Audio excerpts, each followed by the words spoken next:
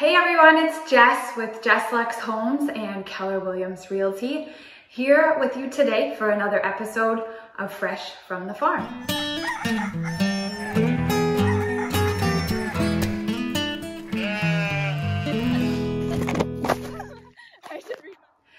It's still really nice outside, thank goodness, but farmers are doing farmery things, which are noisy outside. So we're gonna hang out inside the house for this week's episode, where I wanted to tell you a little bit about what's happening in the market.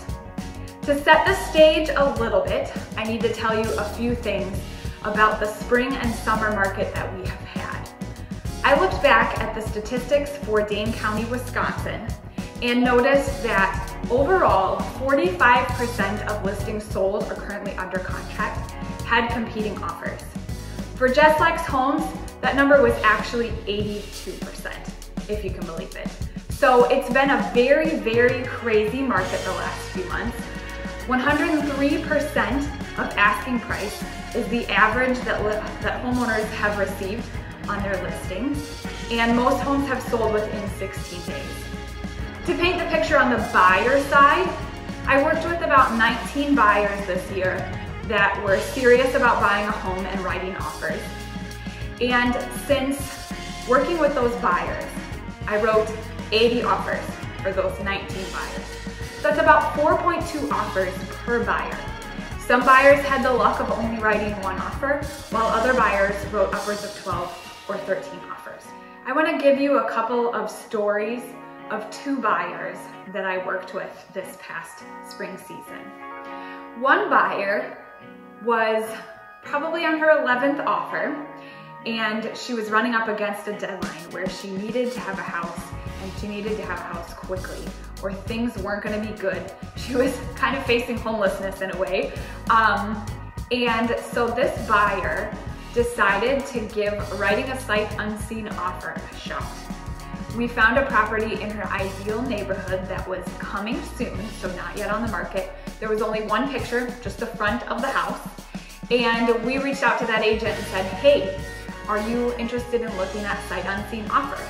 And they initially told us, no, we're not interested in that. But when I told them the type of offer that my buyer was willing to write, they said, well, send it over to us. So we sent it over probably within 5 or 6 hours, only to find out that agent must have reached out to some of the other people that had connected with him and told them that they were now looking at sight unseen offers, because that seller ended up with 3 sight unseen offers when about 12 hours beforehand they were telling us they weren't looking at any of those. Luckily for that buyer, the 12th offer was the ticket, and she was able to be the one to get the home under contract.